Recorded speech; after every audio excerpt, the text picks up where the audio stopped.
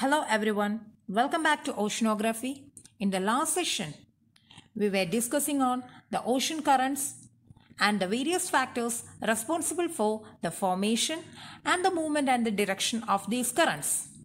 In the upcoming sessions, we were discussing on the major currents that occur in the world oceans. Today, we are going to discuss the currents of the Pacific Ocean. The currents of the Pacific Ocean has two gyre systems, the North Pacific Gyre and the South Pacific Gyre system. Gyres are large rotating current systems in the ocean. The motion of the gyre is determined by the direction of the prevailing winds and the influence of Coriolis effect. The Pacific Ocean currents consist of both the warm ocean current and the cold current. The North Pacific Ocean current moves in clockwise circulation while the South Pacific currents moves in anti-clockwise direction. Both these currents influence the climatic pattern in the coastal regions of Americas, Asia and Australia. The part of the Pacific Ocean that is lying to the north of the equator is termed as North Pacific Ocean, and hence the currents in the northern part of the Pacific Ocean is termed as the North Pacific currents. In the Pacific Ocean, between approximately 10 degree to 25 degree north of the equator, the trade winds generate the North Equatorial Current.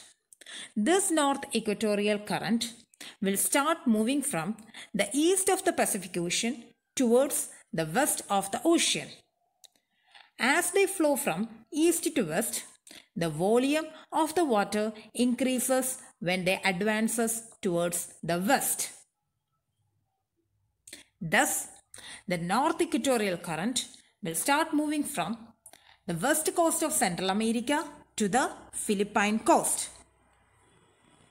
Upon reaching the Philippines, there will be a high volume of water that is piled up near to the coast of Philippines. And thus, the current will get divided into two, the north and the south. The lesser amount of water is being turned towards the south, and then to compensate the deficit of water in the eastern part of the Pacific Ocean, they will start moving from the west to east, and this is termed as the counter-equatorial current. The North Equatorial Current, on reaching the Philippine Island, will turn towards the north under the influence of Coriolis force and also because of the shape of the coastline. These currents then will reach Taiwan and Japan, and here the current is known as the Kuroshio current. Meanwhile, there is a cold current that comes from the polar region. These currents start from the Bering Strait and flows southward to reach the Kamchatka Peninsula. This current is termed as Oishio current. There is one more cold current that comes from the North Pacific Ocean. These currents flows through the Sakhalin region to merge with the Oishio current near to the Hokkaido coast. Both these cold currents will meet with the warm Kuroshio current to the north of the Japanese coast, and due to this region experiences a lot of mist and fog since the warm and the cold water gets mixed up. Upon reaching the north of Japan, these currents is being influenced by the prevailing westerlies, and hence the currents will turn towards the right and flow eastwards as North Pacific Current. The North Pacific Current, upon reaching the west coast of America, will again get divided into two branches. The northern branch moves in an anti-clockwise direction and flows through the coastal regions of British Columbia and Alaska. These currents are comparatively warm when compared to the cold land areas, and hence this current is termed as the British Columbia or the Alaskan current. On reaching the west coast of North America, the southern branch that turns towards the south washes the coast of California, and this is known as Californian current. Since these currents move from cold region to comparatively warmer areas, it is a cool current. Thus completes the North Pacific Gyre system. Now let's move into the South Pacific current. The part of the Pacific current that lies to the south of the equator is termed as the South Pacific current. The South Equatorial current is a warm current that flows parallel to the equator from the coast of Central America to the eastern coast of Australia. On reaching the eastern coast of Australia, there will be another counter-equatorial current to compensate the high volume of water that occurs in the eastern Australian coast. And thus, the counter-equatorial current will start moving parallel to the equator from the east coast of Australia back to the northern part of South America.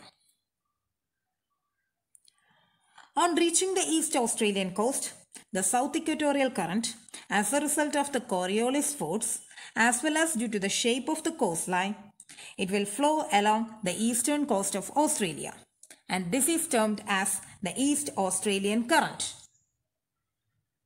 While it reaches to the south of Australia, there will be another cold current that comes from the polar areas or the Antarctica, and this will get merged with the East Australian current, creating fog and mist as a result of the mixing of the warm and the cold waters.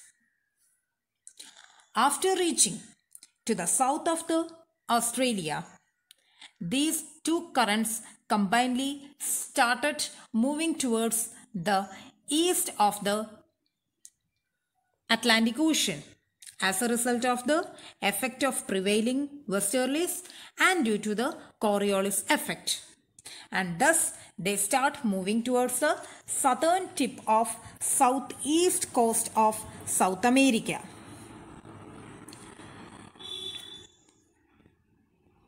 On reaching the west of South American region, the South Pacific current turned towards the north and they move along the coast of Chile and Peru. And this is being termed as the Peru current or the Humboldt current.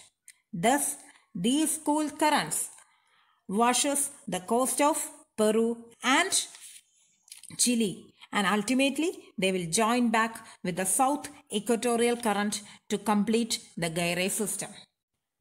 Thus, at a quick glance, let's look into the North and the South Pacific Gyre systems. The North Pacific Gyre system moves in a clockwise direction, while the South Pacific Gyre system has an anti-clockwise direction. Both these equatorial currents, as a result of the trade winds, will move towards the west of the continents, and then they will turn towards the right as a result of Coriolis effect in the northern hemisphere and towards the left in the southern hemisphere.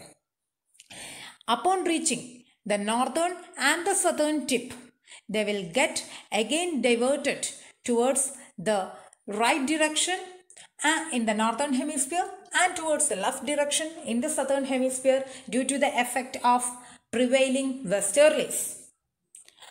Again, after reaching to the western part of the continents of North America and South America, the North Equatorial or the North Pacific current will come towards the south, and the South Pacific current will go towards the north again as a result of the Coriolis force. And finally, they joins with the equatorial systems to complete the Gyre system. Meanwhile, there will be a counter-equatorial current in both these systems to compensate the volume of water. Friends, I hope you have enjoyed today's session. For any doubts or suggestions or queries, please post in the comment box or in the Edmodo. I wish you a great day ahead. Thank you everyone.